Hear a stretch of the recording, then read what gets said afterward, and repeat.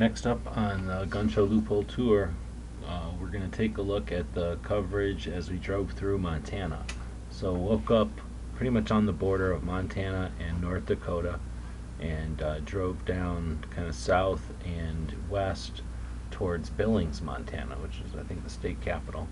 There's not a lot of towns in between. I didn't find any gun shops. There was a couple of FFLs probably, but no gun shops. So I headed into town, and I had one recommendation, a place called Daddy-O's Pawn Shop, which I guess we're not going to feature in this video, but we did check out a small ranch and feed store that had a pretty good gun shop. We checked out this place that we're seeing the pictures of now called Butt's Gun Shop. Turned out to have a really good conversation with the owner there. Interesting story for the shop and his specialty with long range shooting.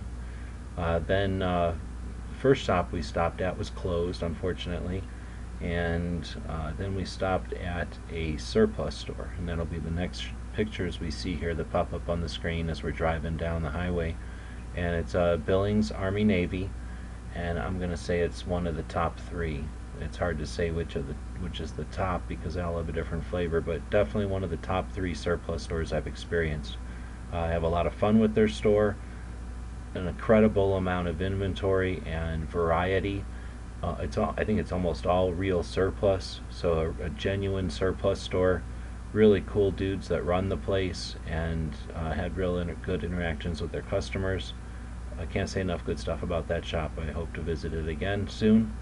Then finally we're going to talk about the ranch store, the place called Shiptons Big R, and attack feed, ranch, I guess farm store, but a really big gun shop, and cool customer service there. Kind of saw some of the interactions with their customers.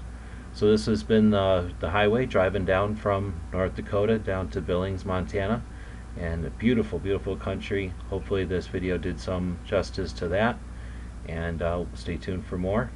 The guys and gals at gunwebsites.com encourage you to take a CCW class every year. Practice at least once a month and carry every day.